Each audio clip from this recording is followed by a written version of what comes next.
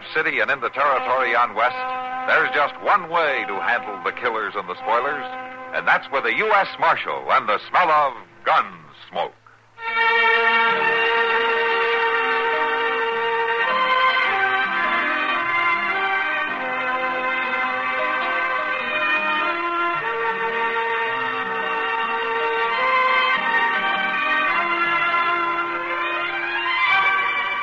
Gunsmoke, starring William Conrad.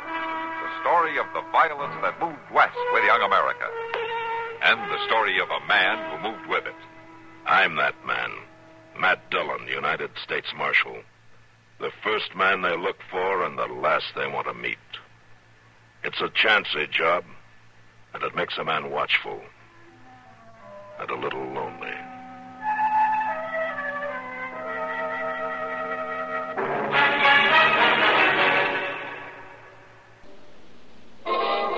People today think young, make more time for fun at home, family style. This is the life for Pepsi-Cola. Light, bracing, clean-tasting Pepsi. So think young. Say, Pepsi, please. So go ahead and fix a drink that lets you drink young as you think. Yes, get the right one, the modern light one. Now it's Pepsi for those who think young.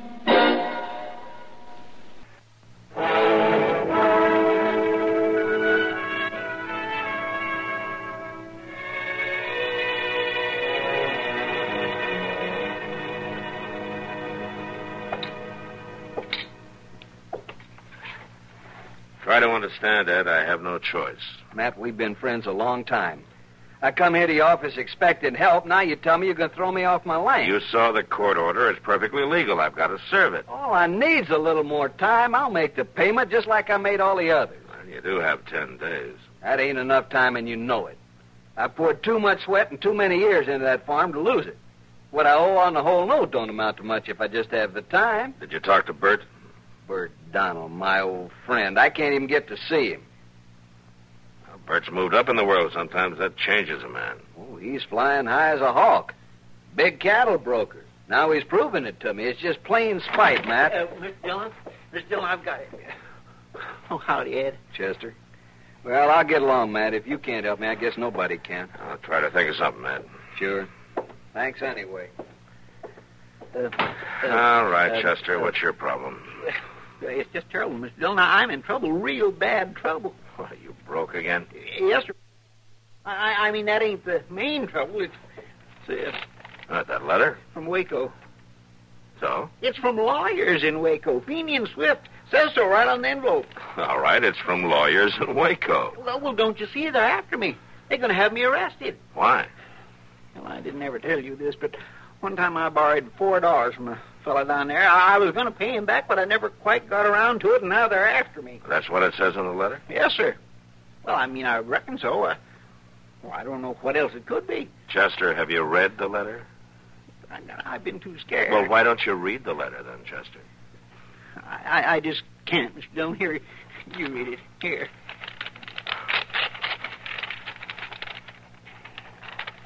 Mr. Chester Wesley Proudfoot, dear sir. Chester, will you take your hands away from your ears? Well, Dear sir, we regretfully inform you of the demise of your cousin, Clarence Webley Proudfoot. Demise? That means he died, Chester. Oh, poor Please be cousin advised Clarence. that I never did like him much. Said Mr. Proudfoot. What? What, Mr. Dillon? Please be advised that probate of the will of said Mr. Proudfoot has disclosed a bequest in your behalf in the sum of $368.63. What? A cashier's check in this amount will be forwarded to you shortly. Ah. Well, what's the matter, Chester? Well, now that's a mighty puny joke to play on a man sending that kind of letter. Well, it's no joke. You've inherited $368.63. It's got to be a joke. No, it doesn't, Chester. You think they really ain't joxing? Well, of course not. Well, I don't know. Cousin Clarence always was pretty tricky. He might have changed there at the end, but the United States mail is going to have to prove it to me.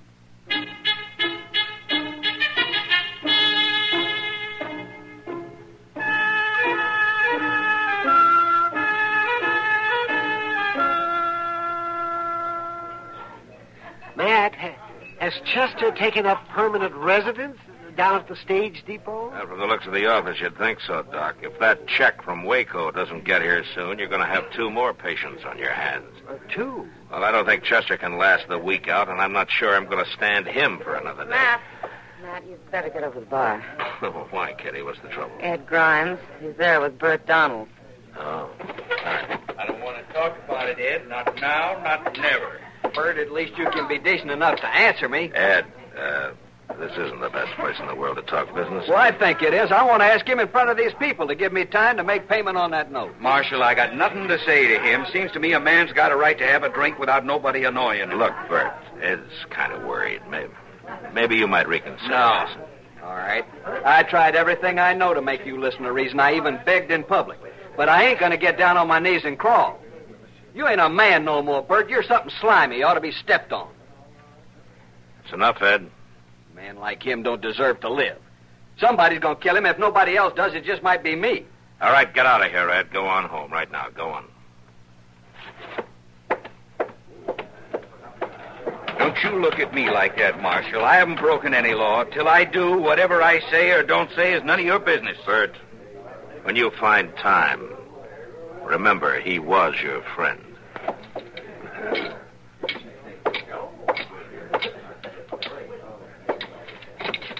I just can't figure out what's happened to Bert. Matt, aren't there any legal steps that you can take? I'm not a lawyer, Doc. Miss Dillon, it's here. Miss Dillon, the letter, the one from Waco, it's here. Look here, I got it. The letter from Waco, it's right here. The letter. Yes, I see it, Chester. Sit down and open it. You better do it.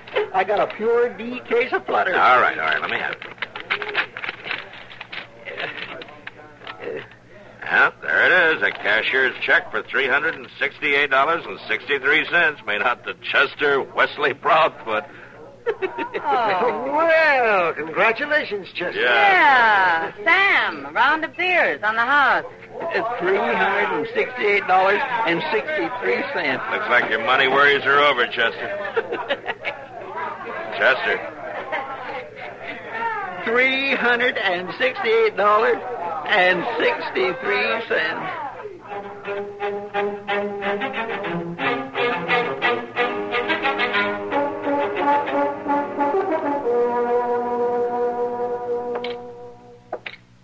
Chester, I don't hear any broom noises.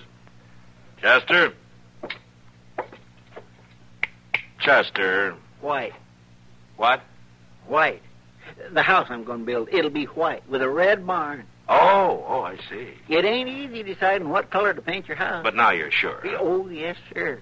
And I decided to get me an all-black suit and an all-black horse. I think I'd look good in all black, don't you, Mr. Dillon? Kindly dignified like. Well, I think that's the right word. Yeah, dignified. And a man with a black suit ought to have a black hat, too.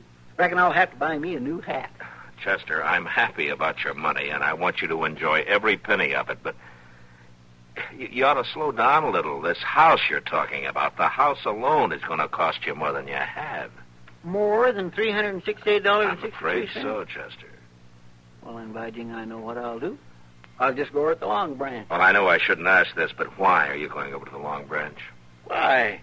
Now I got enough money to play in a big poker game. Only reason I never won before was I didn't have enough stake. Now I can run that Waco money into the thousands, maybe more. That's what I thought. Get your hat. You coming with me at the Long Branch? No, you're coming with me, Chester, to the bank. You're going to leave your money with Mr. Bodkin, and it's going to stay there. Now, Mr. Let's Dillon. go.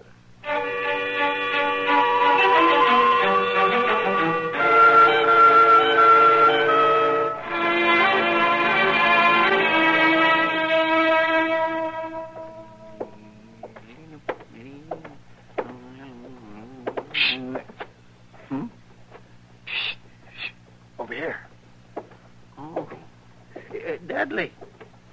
How come you'd have psst at me? Well, I want to talk to you, Chester. I heard about your money.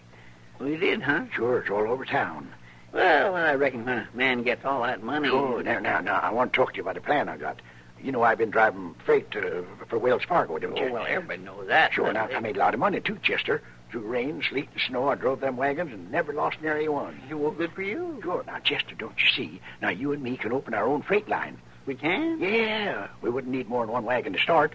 With all the money we made, we could buy more wagons and carry more freight. Pretty soon we'll be millionaires.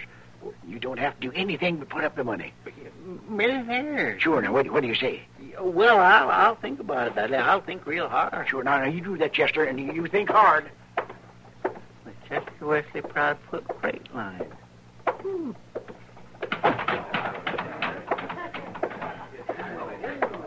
Well, old Moneybags has decided to join us. Yeah. Sit down, Chester. Thank you.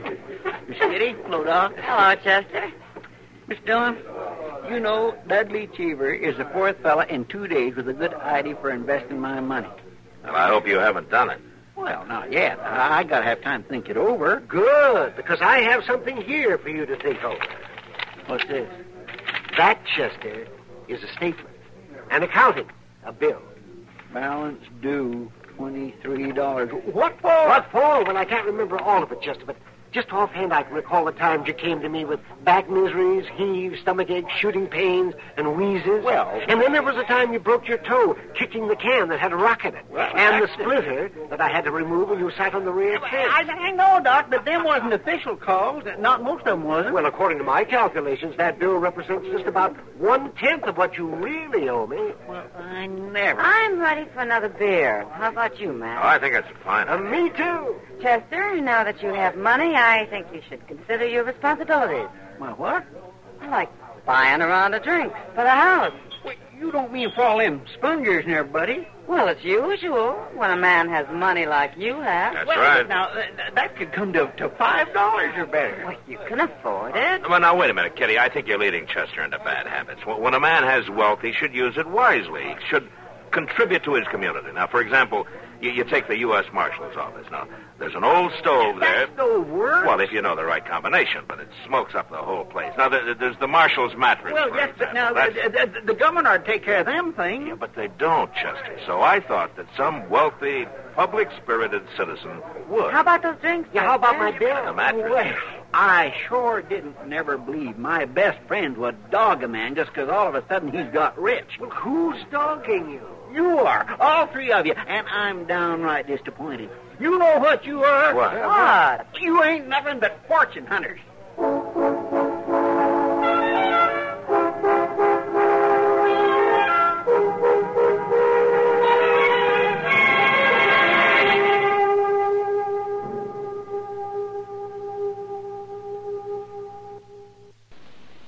Radio Free Europe is the effective truth weapon of the free world. It is effective where other means of communication fail. Radio Free Europe gets its broadcasts through the Iron Curtain and keeps captive peoples informed about events around the globe. Without these broadcasts, the captive peoples would become easy propaganda victims of the communists. They could then become ready tools in the communists' drive to undermine freedom where it continues to exist. Radio Free Europe is a privately supported institution. It depends for its continued operations on the enlightened generosity of free peoples, chiefly in the United States. You are asked for your support and your truth dollars. To continue this vital program, send what you can to the Radio Free Europe Fund, Box 1961, Mount Vernon 10, New York. When deciding how much to give, please remember that there is no substitute for Radio Free Europe in keeping the truth alive behind the Iron Curtain. Radio Free Europe Fund, Box 1961, Mount Vernon 10, New York.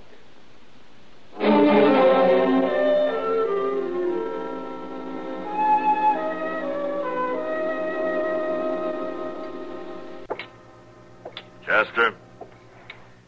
Chester?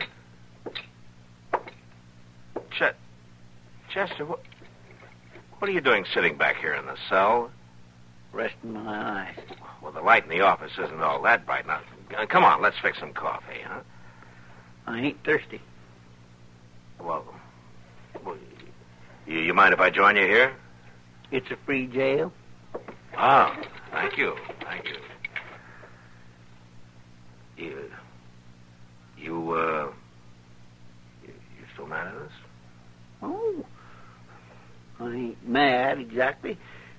It's just that when a man's got business problems like I got and they keep weighing on him, a man don't expect his best friends to keep picking and nagging at him. No, I suppose not. Miss Dillon, it ain't easy to be rich. I don't want to go around being show-offy and stuck up, but like Miss Kitty says, I got responsibility. Chester, Doc and Kitty and I are interested in just two things: that you use your money wisely and that somebody doesn't cheat you out of it. Oh, but you talk like a little bitty old baby. No, but you must admit that you haven't had this kind of a money problem before. Usually it's the other way around. How to get it instead of what to do with it. Okay. Now, how about some coffee? Huh? Well, I reckon maybe I have thirsted up some. Good. Come on. Marshal? Oh, hello, Bert. Marshal, I want you to arrest Ed Grimes. What? Why? He tried to kill me. I was driving home from town. He bushwhacked me. Put a bullet right through my hat. Another inch and I wouldn't be here, and I want him arrested. What makes you so sure it was Ed Grimes? Did you see him? Well, no, I just seen a man ride off, but Ed's the only one that'd want to kill me. You heard him say he would. Where'd all this happen? Turner's Crossing. All right, I'll look into it. Looking ain't enough. I want him in jail now. I said I'd look into it, I Bert. don't like the way you handle your job. I got a right to protection. Why don't you go find another marshal somewhere? Maybe you'll like him better. Then. You can't get away with this, Marshal. I'll tell everybody in Dodge. Fine, you go tell him. I will, right now. I reckon everybody's got problems. Yeah, I guess they have.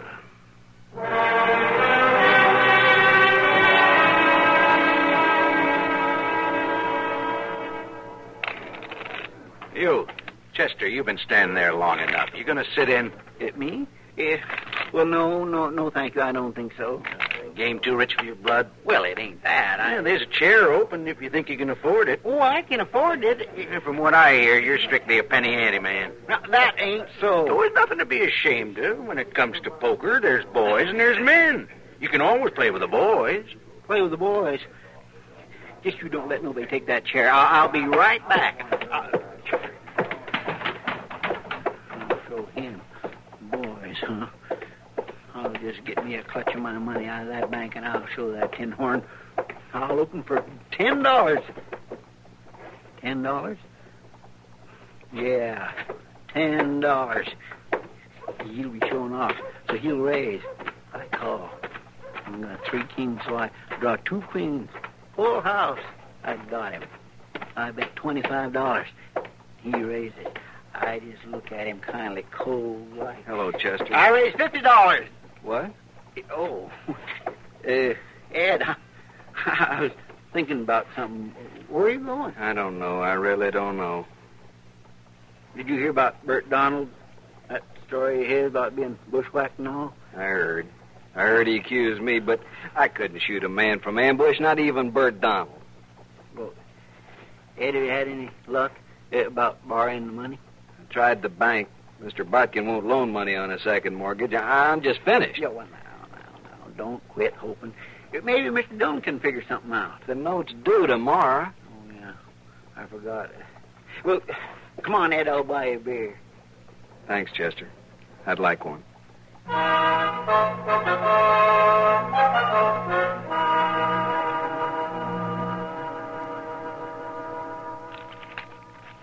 $330, $40, $50. All right, Bert, you just mark that note paid in full, and I'll give it to Ed. Where'd he get the money? Rob the bank? Never mind. You got paid, and I'll sign it and get out. I'll sign it. But I ain't finished with him. It's still a matter of him trying to kill me. How do you take me for a fool, Bert? What do you mean? That hat of yours with a bullet hole. Well, what about There it? were powder burns on the hat. I seen him. It'd have been pretty hard for a man to miss you if he were close enough to cause powder burns. Well, he did. You did the shooting, Bert. You took your hat off and you shot a hole in it, and you were too stupid to back away. It was Grimes. You say so, I think different. Now, you got your money. Go buy yourself a new hat. Dillon, I'll see to Bert, it. I'm getting real tired of you. Get out of here and stay away from Ed Grimes, or I'm going to break you in two.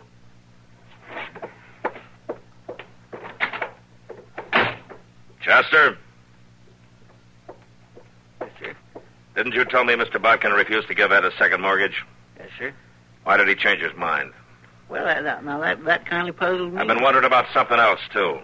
Yes, sir. Why is your bank balance down to $18.63? Mr. Dillon, you ain't got no right to go poking around my bank balance. All right, I apologize, Chester, but it's kind of a coincidence in the amount of money Mr. Bodkin gave me and the amount that's not in your account anymore. Well, maybe a small coincidence. All right, Chester, what happened? Well, I had a talk with Mr. Botkin, a financial talk, and I underwrit the loan. You what? Underwrit. I told Mr. Botkin to take my $350 and keep it till Ed could pay off the balance he owed. That way I don't have to worry about spending it. Well, what happens when Ed pays the bank and the money goes back in your account? Oh, I got that all worked out. Mr. Botkin's going to allow me to have $10 a month. I figure I can handle that much without all them tycoon worries. I think you can, if you're careful. Miss Dillon, I reckon I just wasn't cut out to be real rich. I get squirmy, and I don't trust people. You think Cousin Clarence was banking on that? He was pretty mean. Forget Cousin Clarence. Come on, I'll buy you a beer. And you ain't mad at me for what I done? No, Chester. I'm not mad at you.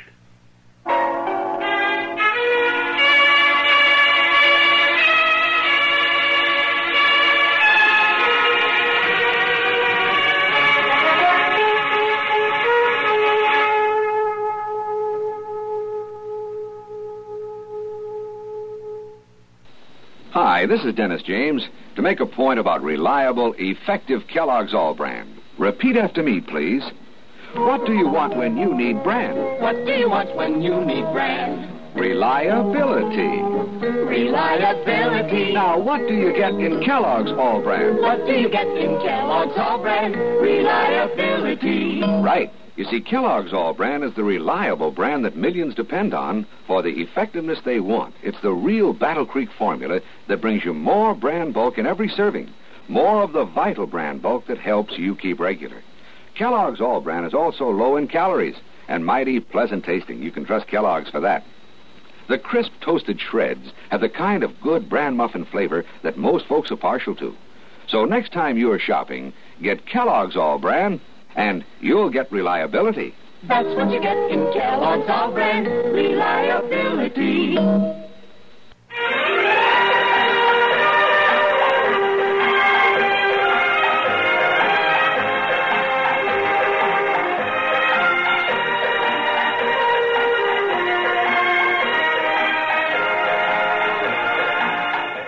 Gunsmoke. Produced and directed in Hollywood by Norman McDonald, stars William Conrad as Matt Dillon, U.S. Marshal. The story was specially written for Gunsmoke by Vic Perrin and Harry Bartell, with editorial supervision by John Meston. Featured in the cast were Harry Bartell, Vic Perrin, Ralph Moody, and Jack Moyles. Parley Bear is Chester, Howard McNear is Doc, and Georgia Ellis is Kitty.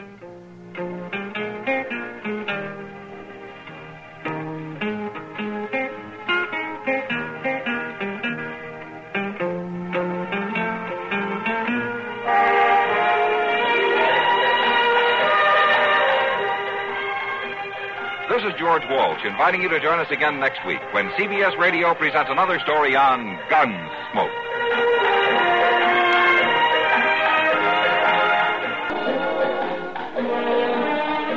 Gary Moore, Bing and Rosie too.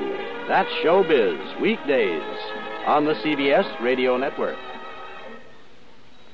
Gorgo, the greatest monster picture ever produced. Now showing at the Texas Theater, like nothing you've ever seen before.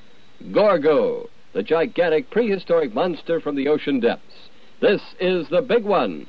Gorgo, now showing at the Texas Theater in Oak Cliff. You're in tune with KRLD, AM and FM in Dallas. Stay tuned now for The World Tonight on CBS.